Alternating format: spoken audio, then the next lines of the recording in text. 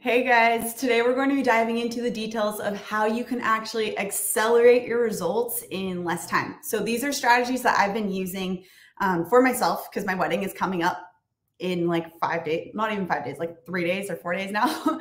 Nuts. So I'm going to be sharing with you guys these expert tips that you can use to help build upon the results that you already have and get results faster.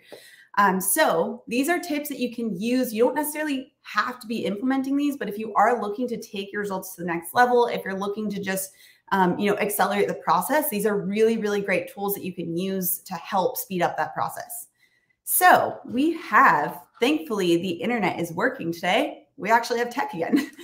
So this is the third week of the Fall Intermittent Fasting Challenge. So I will be having another challenge coming up really soon. So if you guys haven't joined in during this one, you want to join in during the next one, it's been a lot of fun.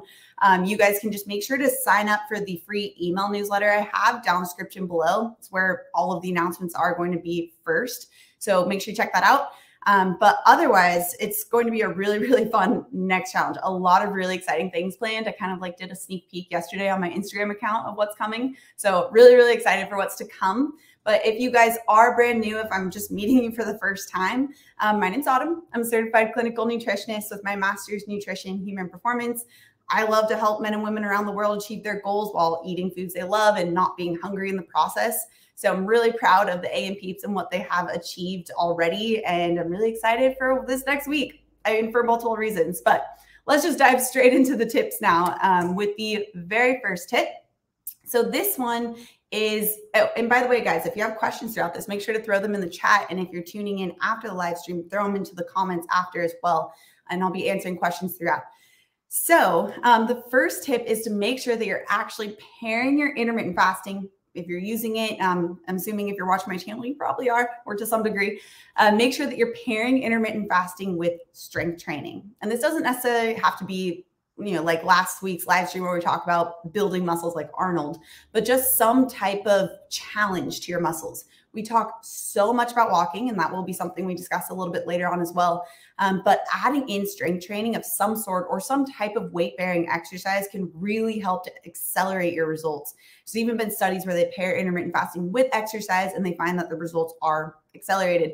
This is due to the fact that intermittent fasting on its own is already going to be really helpful for improving insulin sensitivity, which makes it easier for the body to burn fat as fuel. But then when you also add in strength training, it helps to further enhance that, because when you do strength training, that also helps to improve insulin sensitivity. The mechanism behind it, if you guys are curious on that, is because when your muscles are contracting, it helps to absorb excess glucose from the blood supply, so you don't need to pump out as much insulin in response to that glucose. So it helps to make your body more insulin sensitive by not needing as much insulin in order to help bring that glucose under control. So making sure that you're pairing that intermittent fasting with some type of strength training if you want to level up your results from there. Definitely, if you are brand new, if this is your first week using intermittent fasting, I wouldn't recommend starting off right away with using some type of strength training, because you want to make sure your body gets used to using fat as fuel.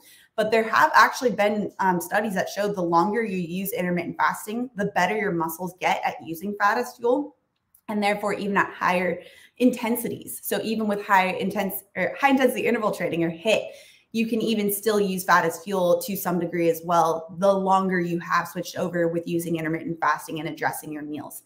So if you are brand new, you might want to hold off on this one for the first week or two until you get used to it, used to using fat as fuel with intermittent fasting. But otherwise, if you have been using intermittent fasting for a while, then this is a really great tool to take it to the next level.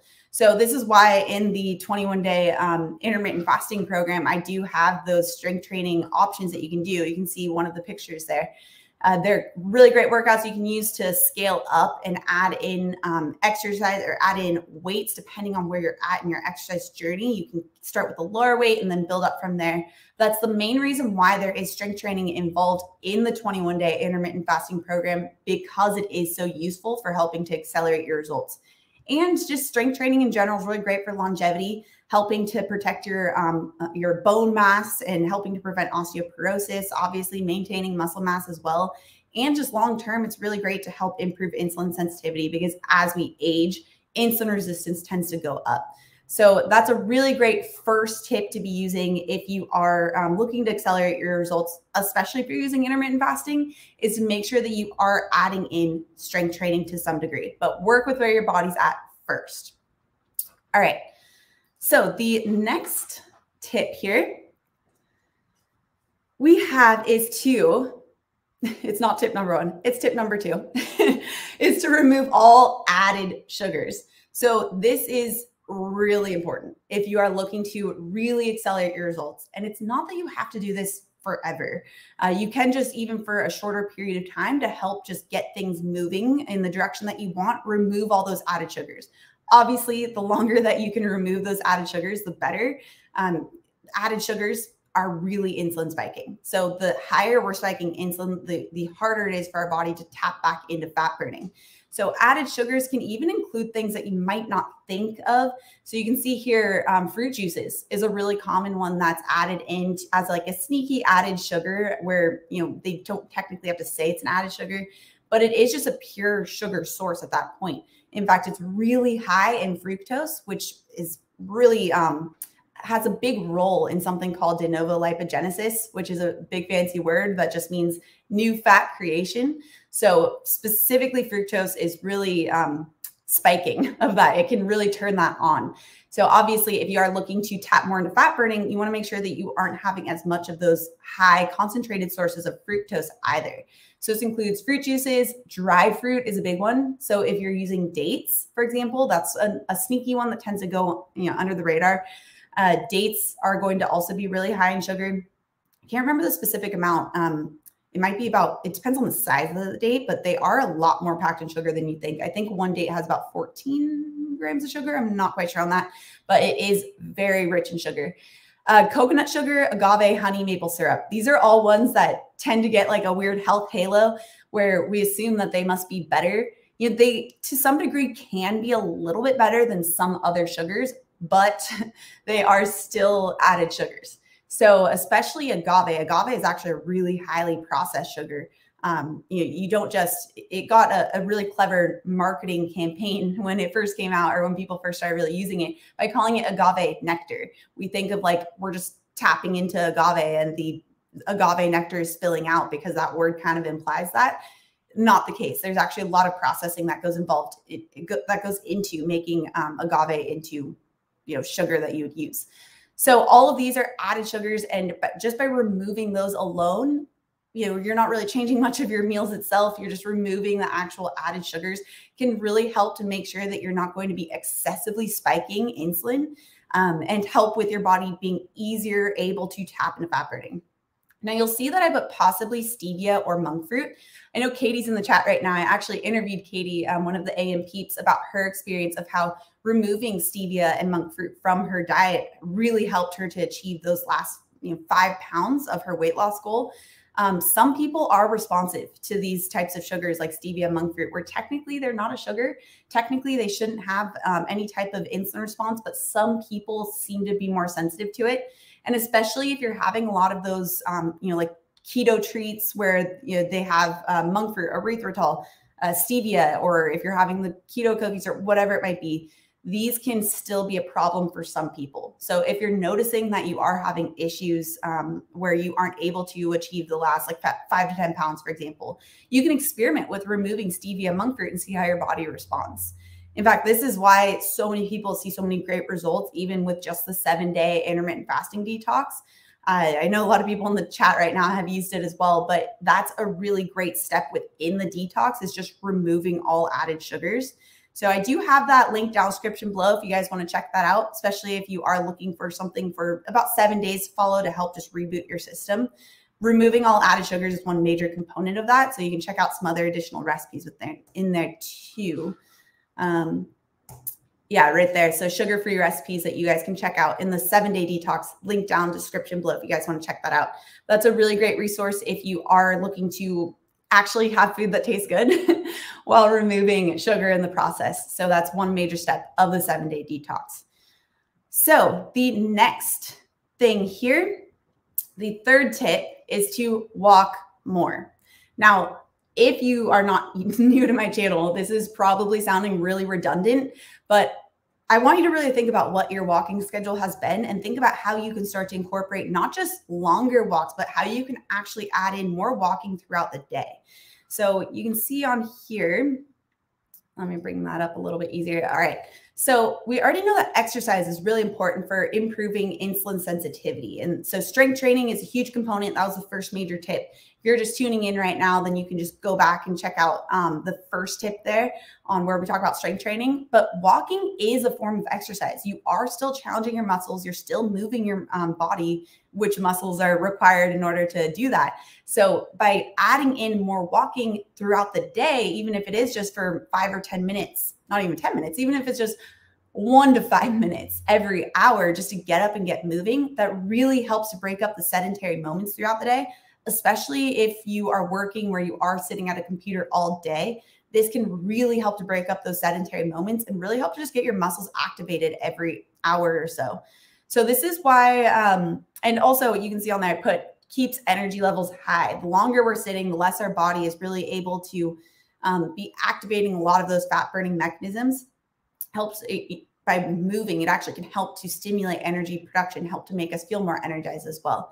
So ideally every hour would be a goal to get some movement in. I did do a video, I think it was last Tuesday, on the ideal walking schedule. So especially if you are looking to really accelerate your results, you can check that out. If you guys are watching the replay of this video after I've gone live, I'll put it linked down description below so you guys can check it out. But ideally, if we can just get in walking every hour, and this is where I like to use a Fitbit. So I've talked a little bit about Fitbits or some type of step tracker in the past. I know that I believe the Apple Watch does this too, where it can remind you every hour to move if you haven't hit a certain amount of step goals. So with the Fitbit, I know it does for, I think, 250 steps that you have to get every hour. So it literally is like 1 to 2 minutes of walking every hour.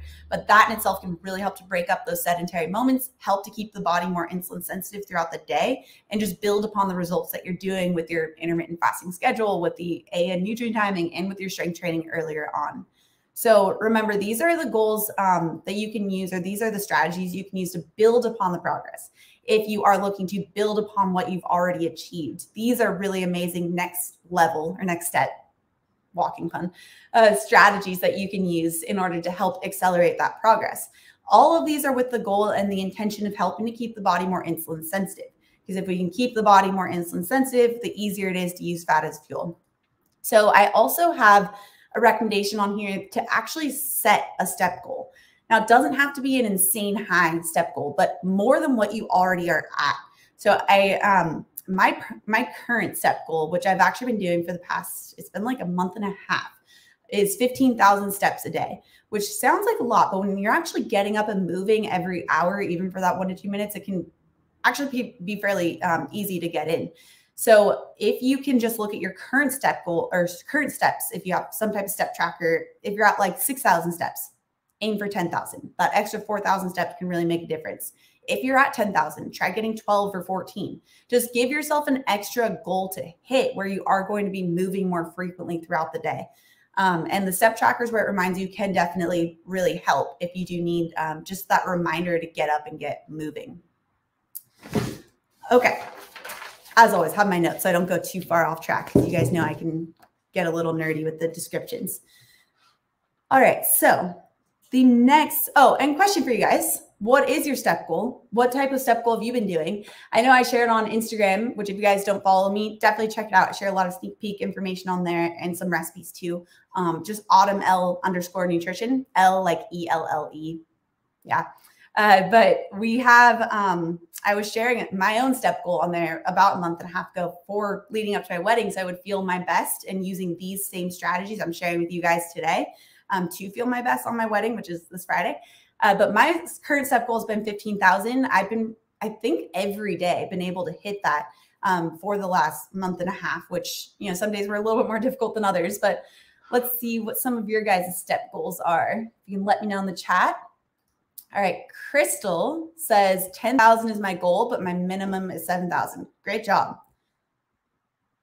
Oh, awesome. So I did 11K steps every day of September for prostate cancer charity. That's great. All right. Yeah, so this is a good point. Anne said my step goal only 5,000 because of bad knee. It used to be 10,000. You got to work where your body's at. So if that's where you are able to go, then that's perfectly fine. It's just going to the point of where your body can accept that level of exercise. One thing you might want to look out for, especially if you do have some type of injury that limits how much activity you can get, is getting into the pool. Getting some type of either swimming or even walking in the pool can be helpful. If you have some type of injury, just check with your PT to see to what degree you can incorporate that. But generally, using some type of pool exercises are a great way to have less impact on your joints while still being able to get activity in. Julissa says 14,000 steps. And Mary says 15,000. All right, great job. Oh, wow. Mandy, minus 20,000, but I have an Apple Watch. Probably 15,000 is what I get. 15,000 is still really great. That was my goal this whole month, so that's really great. Okay, so let's go on to this next tip. So this is the fourth really important tip here, which remember, guys, make sure to throw your questions in the chat, and I'll be getting to those at the end. So the fourth tip is to actually prioritize your sleep. So this is one that I've noticed, especially a lot of AM peeps who've been following my channel for a while, maybe know this to be true, but aren't actually implementing the tips and strategies. Sometimes we can know something logically, but not know it deep down that it'll actually help us. So we don't usually put in that effort to make those changes, especially to something like a habit for bedtime, where it can be a little difficult to change those. But the reason why this is really important if you are looking to accelerate your results is because a lot of hormonal changes happen when you get poor sleep. So you can see that I put on here, poor sleep increases hunger. So it actually does this by increasing our hunger hormone ghrelin. So obviously, if you're going to be more hungry, especially with the increase in ghrelin, it tends to lead to sugar cravings. Those sugar cravings will lead to consuming sugar and then therefore spiking insulin. Obviously not what we want. Also increases cortisol levels the next day. Likely this happens is because cortisol helps to create energy within the body to get out of a state of fight or flight state. So when we have poor sleep, we don't have necessarily that energy that we need for the day. So that's where cortisol can help us in that situation. But from a weight loss perspective, consistently high levels of cortisol have been found to lead to weight gain around the belly. So especially if you have difficulties losing weight around the belly, you really want to be taking a look at your sleep and sleep quality. And then even poor sleep does lead to increased insulin resistance the very next day after a night of poor sleep. This is because cortisol does tend to go higher. And cortisol, when you have higher levels of cortisol, it causes that direct insulin resistance to go up. They kind of counter each other. So when cortisol is high, insulin resistance is going to be higher as well. So insulin resistance, the more insulin resistant you are, means the less insulin sensitive you are. Opposite spectrums. And with fat loss specifically, tapping into fat burning as the goal, we want to have insulin sensitivity be the goal. Anything that pushes us in the direction of insulin resistance is going to work against that goal.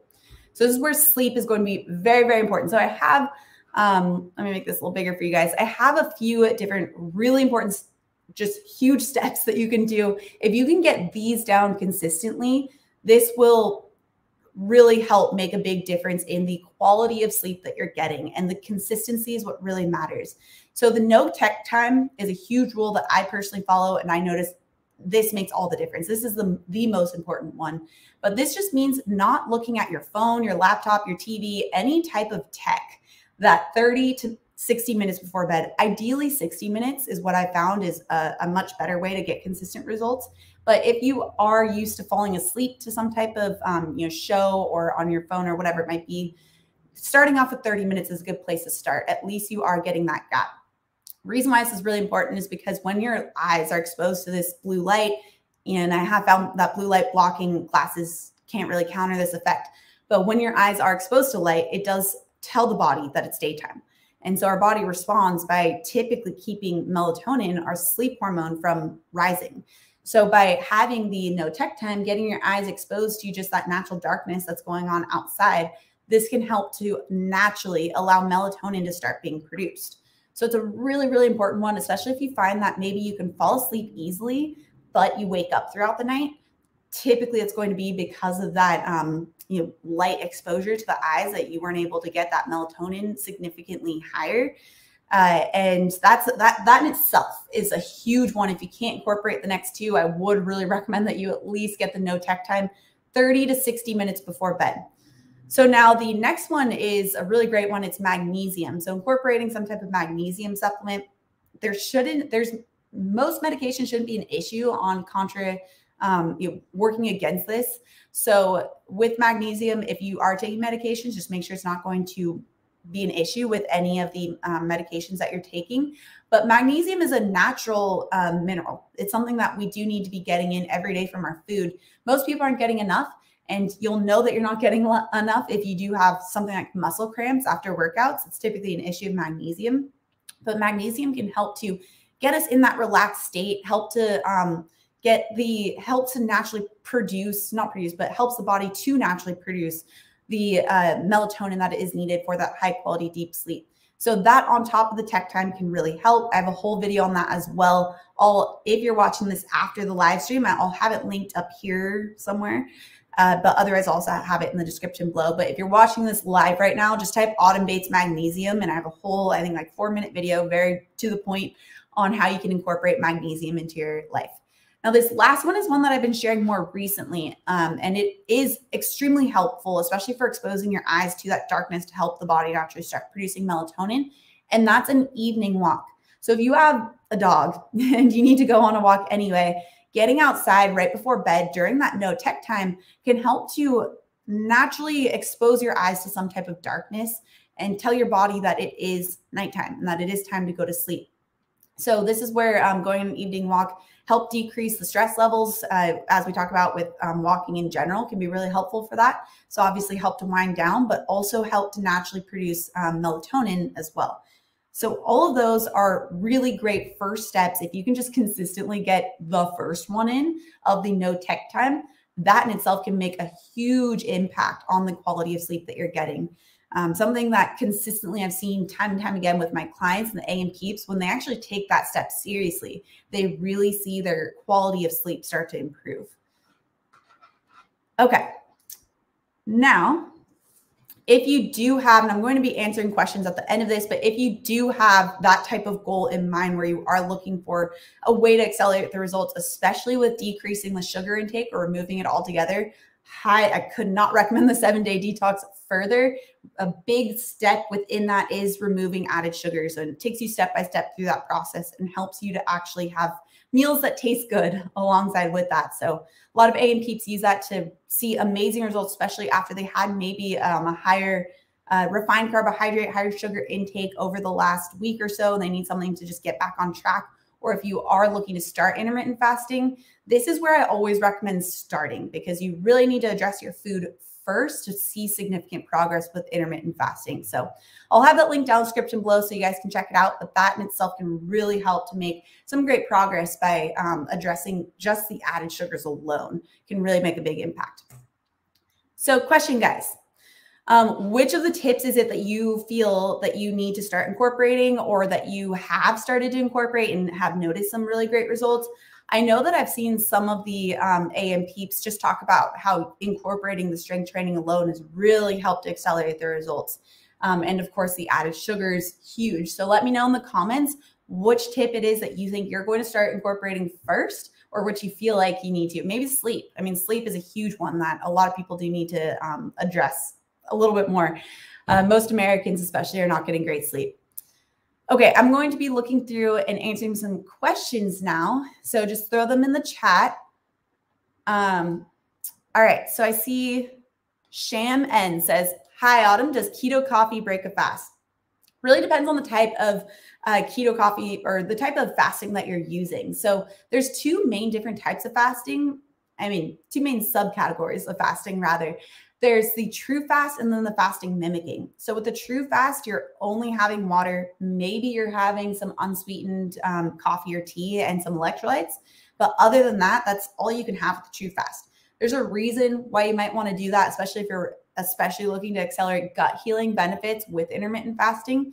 That's a great time to be using that true fast versus the fasting mimicking, where you're really focused on keeping insulin from spiking so that you want to keep your body in that fat burning state. You're automatically doing that with the true fast, but you can still do that with a fasting mimicking state as well. And that's where you're only consuming some type of fat during that fasted period. So that's where something like keto coffee can be a great tool, especially if you're brand new to intermittent fasting and you find that you're experiencing a little bit of hunger during that fasting period. Having keto coffee can make it so it's a lot easier of a transition. So I actually have a whole blog post on this, on what breaks a fast, and breaking it down between the true fast versus the fasting mimicking. So you guys can check that out. It's on my blog, autumnelnutrition.com. So again, autumn and then ELLE nutrition.com. It's also linked down description below, so you guys can check that out.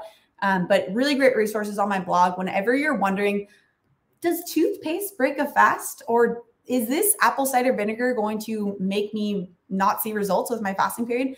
I have pretty much all of the most common ingredients that you might ask a question about on if it breaks a fast on my blog. So I have a whole category that's does it break a fast on my blog, and it goes over each of those. I think I have like 60 or something different blog posts on different ingredients. So definitely check that out if you haven't already. Really great resource. Okay. This is a great question. So Matt and Barb, for no tech time, what about reading a paper book? This is great. In fact, this is something I highly recommend. One thing I would caution is reading a type of book that is easy to get sucked into. So maybe looking for one that doesn't get you easily sucked into it and doesn't, you know, like for a while I was rereading the Harry Potter series, and it's so easy to read for like 2 hours on that and not realize it's been 2 hours. So I would recommend not reading something that is easy to get sucked into, like Harry Potter in my instance. But yeah, paper books are great because you're not looking directly into a light. In fact, I recommend that over a Kindle. So Louisa, what kind of magnesium? I go really into detail on that with the video I mentioned. So just type Autumn Bates magnesium on YouTube. It'll pop right up. And then Marissa Rihanna, do you have tips for better quality sleep for us night shifters since we don't have the evening walk option? Already the blackout curtains.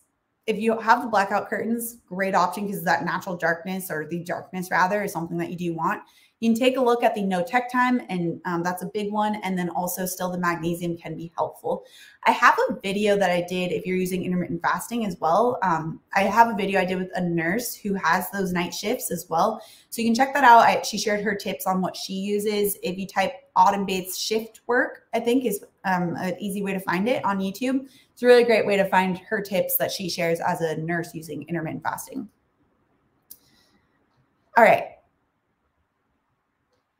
Yeah, so Anne says, I sit outside since an evening walk isn't much of an option for me. That's also a great option as well. So if for whatever reason you don't feel comfortable walking around at night in your neighborhood or wherever you are, you can sit even outside in the darkness and hang out outside for a little bit, even if it's just 5 minutes. It's all just about getting your eyes exposed to that darkness and letting your body know it's nighttime.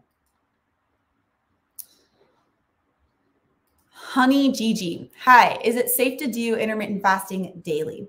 Depends on how you're using it. So a lot of the research around women having, or rather the research saying that women shouldn't use intermittent fasting daily comes from the alternate day fasting. So alternate day fasting is where you're fasting for one complete day and then you're not fasting on the next day. So you're not getting all of your nutrient needs every other day. So you're constantly in this semi-starvation state by not getting all of your nutrient needs. I never recommend alternate day fasting especially for women, but for that purpose, because you want to make sure you're still getting in your nutrient needs. But this is also why constantly restricting your calories as a woman isn't necessarily a good idea either, which is why I don't recommend counting calories, because women are so sensitive to that state of semi-starvation and calorie restriction. With intermittent fasting that's time restricted, where you're looking at an eating window each day, you're not eating less, you're eating less often. And that is the big difference. It's not focused on restriction. It's focused on getting your meals to a certain time of the day, not eating all throughout the day. A lot of hormonal differences happen there. I've talked a lot about this in a lot of videos. I have one where I specifically go over all of the studies on women in intermittent fasting. If you check out, just type Autumn Bates women fasting, that might pop up right away, but go into the studies there that you can check out. Okay, Acela, can you Can you have your apple cider vinegar sipper with sparkling water, or does that break a fast? Yeah, you can totally have it with sparkling water. Sparkling water will not break a fast, so it's a good option. And apple cider vinegar does not break a fast either. Again, I actually have a post on sparkling water and apple cider vinegar, both separately on my blog under that Does It Break a Fast section. So highly recommend, just even if you keep like that tab open on your phone at all times, so you can always just, swipe through and find the answers for that. Definitely check out that section on my blog. So autumnelnutrition.com, the blog section. And then there's a topic that says, does it break a fast? Whole section on a ton of different articles to tell you exactly what breaks a fast and what doesn't.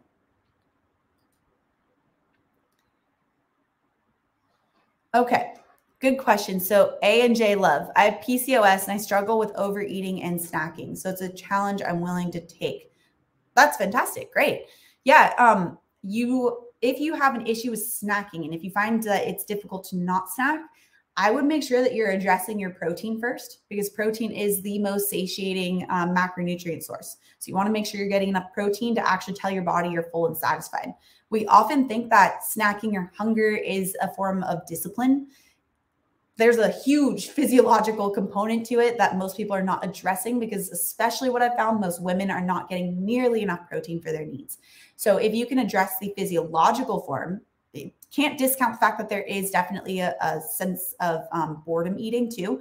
But if you at least address the physiological form of making sure you have enough protein and fat, both needed for satiety and feeling full and satisfied, can make things so much easier for not snacking because your body is full and satisfied. So it's a really good one to check out. I have a protein, like how to calculate your protein needs, a video on that you can check out if you haven't seen that before. It's like a 3-minute video on how to calculate your protein needs. Just type Autumn Bates protein. It'll also come right up. All right. It's a good question. So Juliana says, I've tried the no tech time and I tracked my sleep and it was worse after. Is this normal? And I use magnesium. So I would be curious on how long you did this for. Some people do have a bit of a transition because, as I mentioned, I personally used to do this as well. I used to have to watch the same movie every night before bed to help get out of my own mind from an anxiety point of view in order to even fall asleep. And when I first transitioned away from not watching something before bed, it did take a bit of a transition period, because now I had to figure out a way to get out of my own head and actually fall asleep and get my body to that rested place. You might want to try reading. That would be a really good tool that I found that really useful. Reading a physical book or that nighttime evening walk can also really help. Azella, can I do 2 really big meals? I do an 18-hour fast. So I have a 6-hour eating window. Yes, you can, but make sure you address your protein. Oftentimes people think longer is better with fasting. And if you saw my most recent video on 10 things I wish that I knew before I started intermittent fasting, that's a really big one and it can really derail your results. Longer is not always better with intermittent fasting because it can make it so you aren't getting enough of your nutrient needs. It can lead to hunger, it can lead to not getting enough protein, and as a result, muscle wasting. So make sure that you're actually taking a look at that. I have, like I mentioned, that protein video. I also have a video where I say 2 meals versus 3 meals. I'm not sure on the exact title, but if you type Autumn Bates 2 or 3 meals, that also might pop right up. But I go over what to look out for if you are doing 2 meals a day. Yeah, Katie. So journaling for brain dump is really helpful sometimes too before bed. Absolutely. Yeah, it's a great tool as well, just to get out of your own head and help to fall asleep. Okay, I'm going to scroll back and try and find some other questions that I might have missed earlier. All right, Marilyn started swimming once a week and was getting bad calf cramps while swimming. I've upped my element electrolytes intake on swim days and it's been a lifesaver. Well, a calf saver. Yeah, Element is an electrolyte company that I really love, and it's actually used for intermittent fasting, specifically designed around that as well. So you get enough sodium and magnesium. So congrats.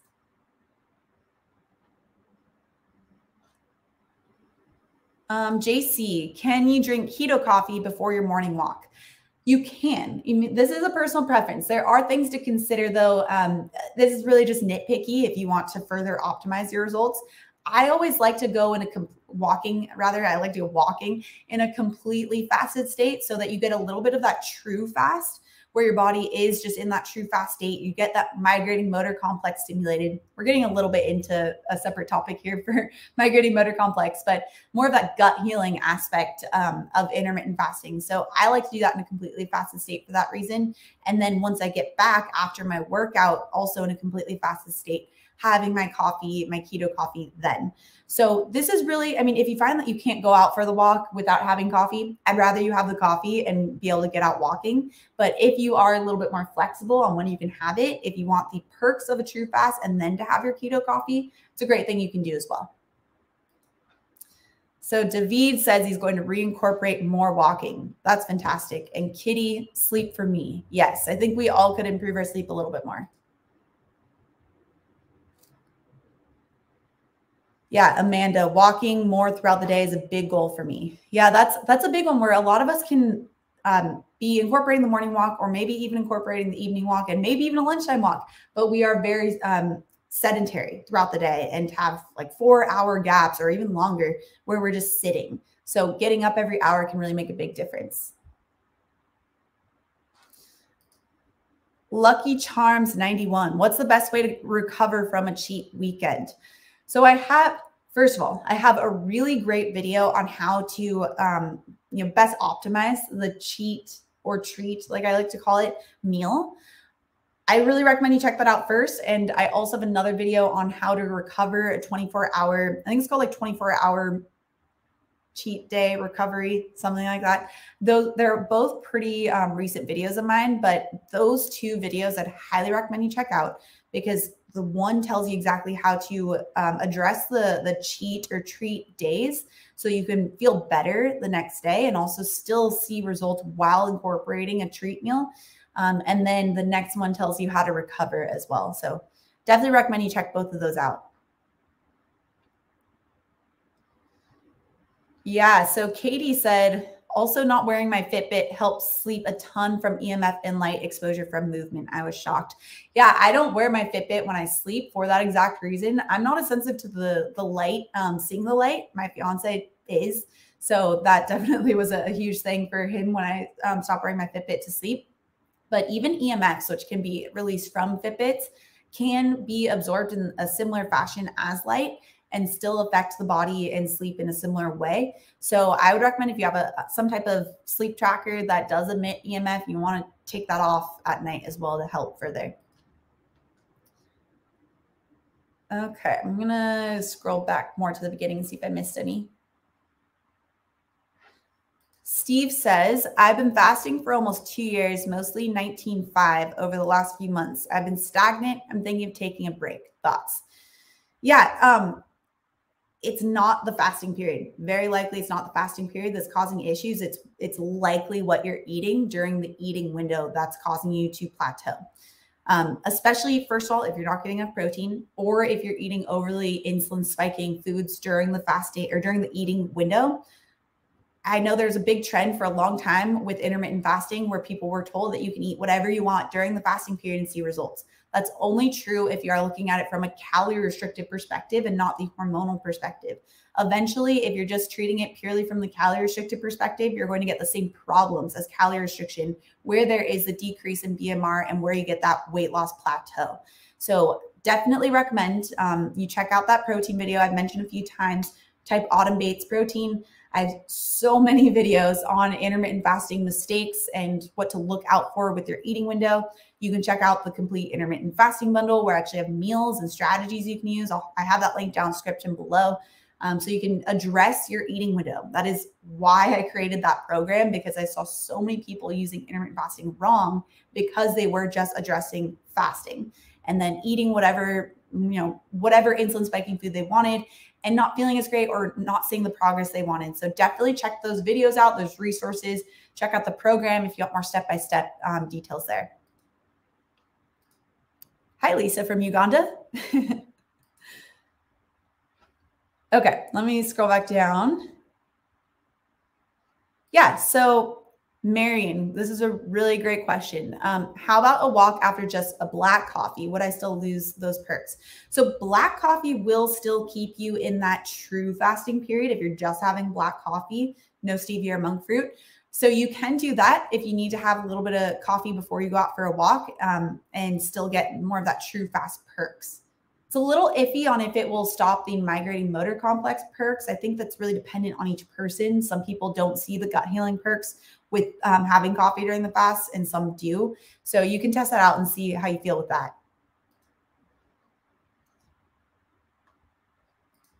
Okay. So Tania says, I was wondering if it is possible to eat vegan while doing intermittent fasting. Some people say it's hard to get all the nutrients. Is your program also vegan friendly? Yeah. So first of all, I do have a ton of plant-based, pretty much all the recipes have plant-based swaps within them. So you can check that out. Also linked down description below. Wanted to make sure that everyone with all different type of dietary preferences could have the option to still use intermittent fasting the right way. So I do have those swaps in there on how you can make it plant-based friendly too. But yeah, in the terms of if you can use a vegan protocol with intermittent fasting, you can. However, you do need to be extra aware of the protein intake. As I mentioned already, even if someone is eating animal-based proteins, still easy to underconsume. So you do want to make sure that you are optimizing with those plant-based proteins. Hemp seeds is a great one. Fermented soy is better than non-fermented. So tempeh versus tofu, tempeh would be the better option. And then protein powders, there are different options you can do from a completely plant-based resource. And I do have those swaps that you can check out in the program as well. But you do need to make sure, just like everyone, that we are still addressing the eating window and getting the right types of nutrients for the body. Great question. Cogline, does sea salt have iodine? Not a significant amount. So it's usually just the iodized sea salt that has a significant source of iodine. If you are looking to get an increase in iodine, you can always just get, I believe it's Lugol's iodine, where you take like 1 or 2 drops per day. And that's a pretty big hit of iodine per day. So you don't need a ton of it. So just regular sea salt is not a good source of iodine. Yeah. So hello, 123. Are there any cons to taking sleep aid supplements? How about melatonin? So my typical recommendation for this is first address all the reasons why you can't fall asleep and then see where you can go from there. Because if you're not naturally being able to produce melatonin because your eyes are exposed to darkness, or your eyes aren't exposed to darkness, you're watching TV, whatever it might be, you can make a lot of change from there. I'm not a big fan of the sleep aids, especially or also melatonin by taking it, because the body produces it. So we might as well just take advantage of what it is that the body can do. Make adjustments as you can. And if you need to do something, you always have that as something in your back pocket that you can have. But I found that most people can make a lot of significant change with their sleep just by addressing these few lifestyle factors. Okay, I'm going to answer a couple more questions here.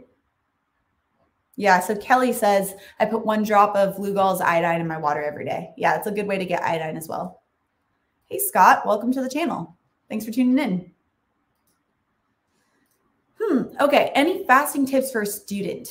I'm assuming a college student, perhaps. So Somerville is asking about any tips for a student.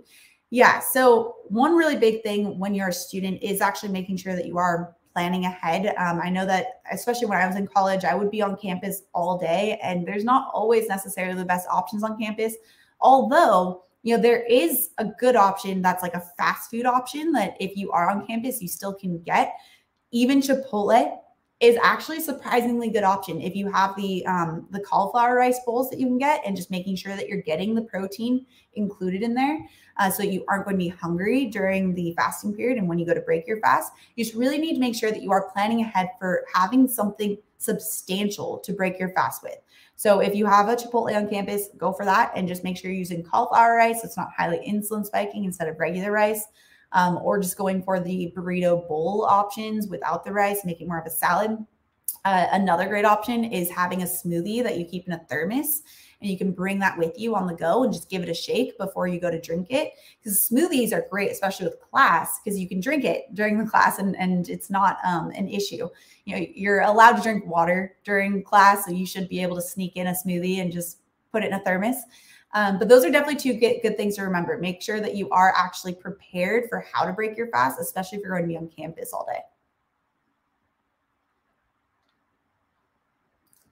Okay, so this is a great question. So Melly, sorry if I pronounce your name wrong. I'm lacto-vegetarian and I work at a dairy. Does fresh cow or goat milk have the same protein as meat? Actually, yeah. And dairy tends to be a better protein than meat.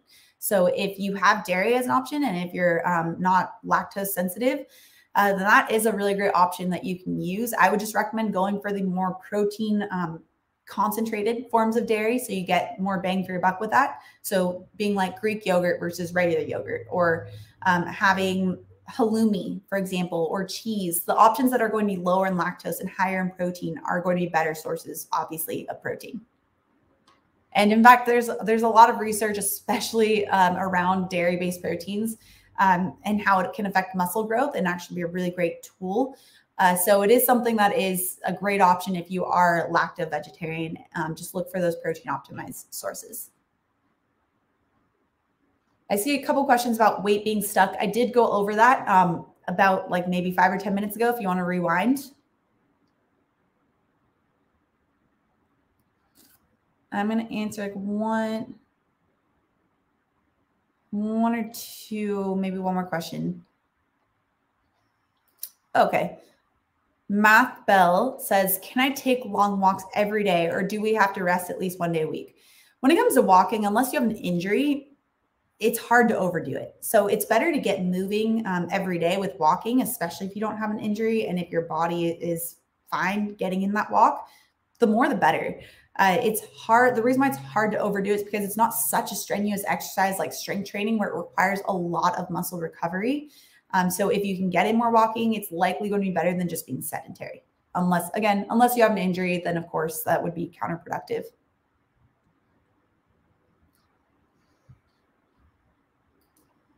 Okay, so Leonie, will consuming too much protein turn to fat? It's hard to overdo protein. So especially from an animal-based source, it's very hard to overdo protein. Likely you're going to be under consuming protein more than you will be overdoing it. They've done overfeeding studies where they try and get people to overfeed on just pure animal-based proteins, found that most people, in fact, I don't believe there's a single person that was able to overconsume animal-based proteins because it has such a strong satiety signal. So protein causes the body to release the satiety hormone peptide YY. And that is when you eat enough of it, enough of the protein to signal that peptide YY is such a strong signal that it can help make it so you don't even want to continue eating because you're so full and satisfied. So I wouldn't be too concerned about it. I just make sure that if you are concerned, you're getting from a whole food source and not, like a protein powder. So this is where if you're just having protein powders at all of your meals, it can be a little bit different in how it's going to be affecting the body, especially because it doesn't have natural sources of fat the way that other proteins will. So you can just stick with more whole food sources of protein if you are concerned about consuming too much.